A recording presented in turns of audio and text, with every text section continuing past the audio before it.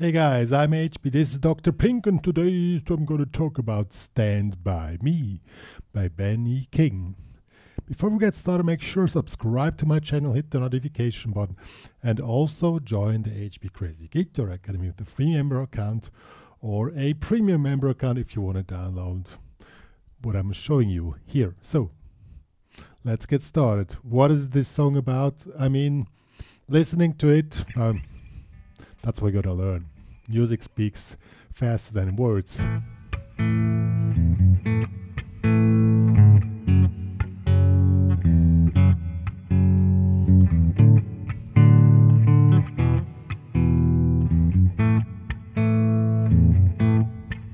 That's you're gonna learn, and also the chords. Well, this is the bass line, which is played but in combination with chords, and if you know in a jam session or so, you can play this part. And so let's get started. All right, guys, I really love these songs from the 60s because they're always pretty simple in the form. In this case, it's a chord progression repeats all the time. We have 2 bars of A. 1, 2, 3, 4, 1, 2, 3, 4 to F sharp minor. 1, 2, 3, 4, 1, 2, 3 to D. We take this. 1, 2, 1, 2 to E. 1, 2, 3, 4, and 2 bars of A. So I'm first just gonna play with chords.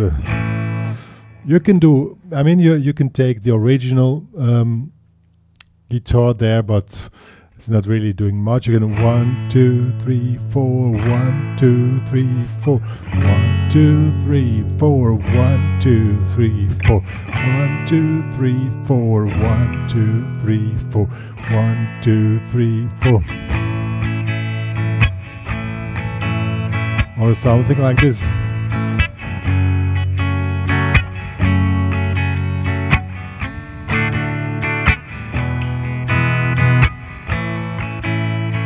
Yeah, it's really simple. That's for beginners, really simple. While the F sharp with the bar A is not so easy, but now let's check out the bass line with the chords, which is probably more interesting. I suggest you play with finger picking, but you of course can also play it with the pick. So we have a A5 now. So we're playing the E string, the D string, and the G string. So and the rhythm is like the 1, 2 and 3, 4. That's the main rhythm. 1 on 2 we make a pop. Let's also do with the pick. 1, 2, 1, 2 and 3, 4. 1, 2 and 3, 4. So I go back to finger picking, but as you like. So A5, 1, 2 and 3, 4, and on 4 you also go back to 1, 2 and 3, 4, 1, 2 and 2. F sharp 5 is here, the 2nd fret, 4th, 4th. 1, 2 and 3, 4, 1, 2 and 3, 4. And now the bass is going more down, but we can not do that with the original tuned guitar. We make, we simulate going down. We're making it a D with the A in the bass. Let's go like this. 5th fret, index in the 4th fret, 1, 2 and 3, 4, E5, open E string, here, bar A here in the 2nd fret on the A and D string, 1, 2 and 3, back to A5. Okay, so 1, 2 and 3, 4, 1, 2 and 3, 4, 1, 2, 3, 4, 1, 2 and 3, 4, 1, 2 and 3, 4, 1, 2 and 3, 4. So that's the full form. 8 bars form is really simple. Now the bass makes a little bit more. We're gonna check out this. So we have the same figure, 1, 2 and 3, and now on 4 we have a bass line. Here, open E string, 2nd fret, 1, 2 and 3, 4 and 1. So on 4 4 and back to this chord. 1, 2 and 3, 4 and 1, 2 and second time we go. And now we have to take it here in the 5th fret, because when you take the open string it's a little bit cheesy to switch to the chords. I suggest it's easier to play here from the 5th fret down, 5, 4, and then you're ready to go directly to the F sharp power chord. Okay, 1, 2 and 3, 4 and 1, 2 and 3, 4 and 1, 2 and 3, and now it's a little exception. 1, 2 and 3, and then just on count 4 the open E string, 1, 2 and 3, 4, 1, 2, and then again 2nd fret open string, then we go to the D,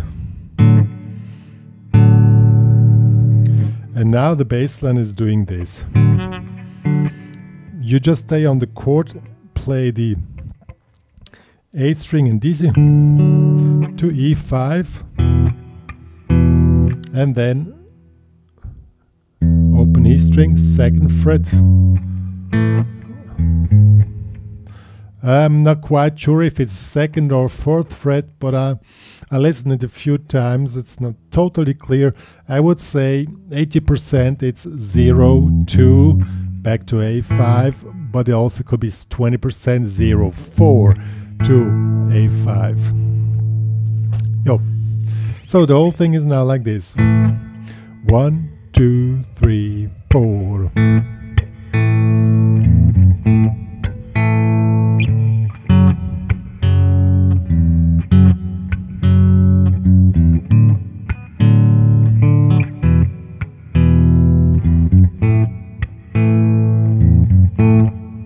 And now it repeats itself. And with the pick it will be like this.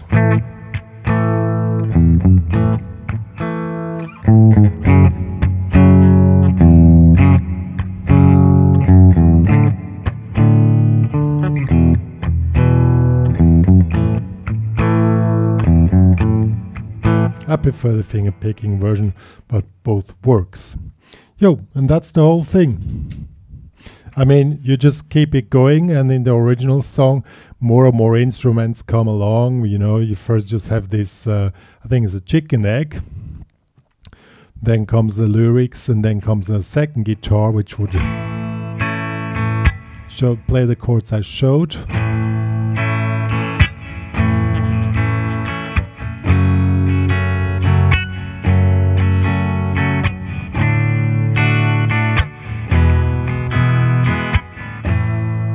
And so on.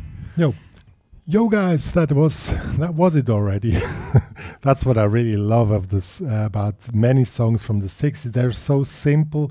They're explained in 5 minutes and they're learned in 2 minutes.